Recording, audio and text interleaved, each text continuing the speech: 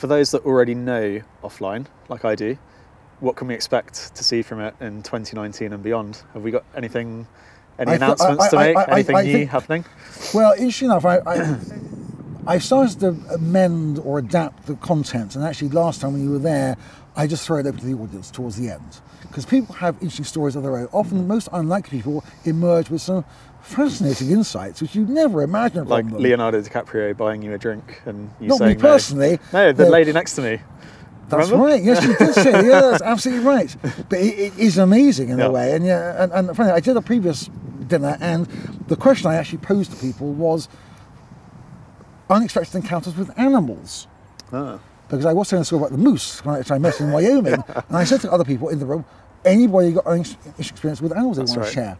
And it's amazing what people revealed. One person who met this enormous 40-stone orangutan called Dave in Borneo had a picture of him with her. Somebody else climbing mountains in Rwanda with the gorillas.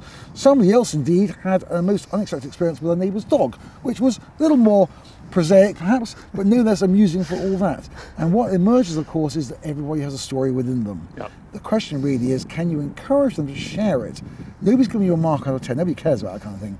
But offline, what matters to me is people actually come together and they share and they're open. In terms of what happens next year, look, I think all kinds of things will happen next year. I think the first thing to say is that I am not actually got any fixed plans. I think what's interesting for me is that obviously the formula works anywhere. I could do it in America. I was approached to do it there. Other places besides. The challenge I have, and you may have it in a slightly similar way, is there's only one of me. And I am aware of the fact that I can perhaps dilute the brand, because I was approached many years ago by a franchise, and I said, no, I don't feel it's appropriate. I don't feel the ethos will be consistent with what I'm trying to do. And as things have moved on, I've just realised, in fact, that a bit like you in a way with your sustainability business, everybody has a need for offline in one form or another. Some people are very natural and very adaptable, they actually fit and move around. Other people are very diffident and awkward, don't quite know. Even people who you might think otherwise. In fact, there was one person who was on your table who should remain nameless, who was a very successful businesswoman, and she said, I've been to numerous events before, I've handled all kinds of senior people and bankers and so on and so forth, but when I came to an offline dinner for the first time, she's been 2 or 3 times before, she said I was frozen like a child being presented in front of a huge auditorium. But once I actually got going, I realised actually it was incredibly inviting, because nobody really cared what I did before, how much money I'd made or status in my business and so forth. And once I realised that, I started to relax.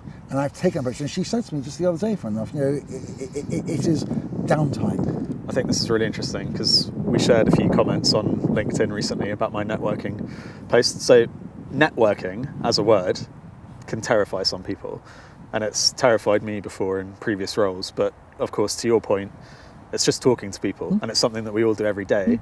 But have you had people who are, when you pitch offline to someone new, do you get shy people who are quite reluctant to think, ooh, scary networking dinner, a bunch of strangers, and how do you get them over that I fear? never mention networking, that's the first thing to say.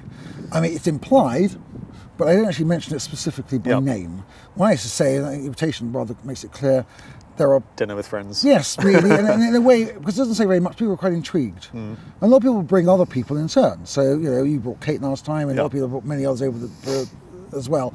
And that really gives it a slightly different element, because I don't know either. It's not as though somehow I've met people before, but there's a connection through their business, or somebody I go to football with. There's no connection at all.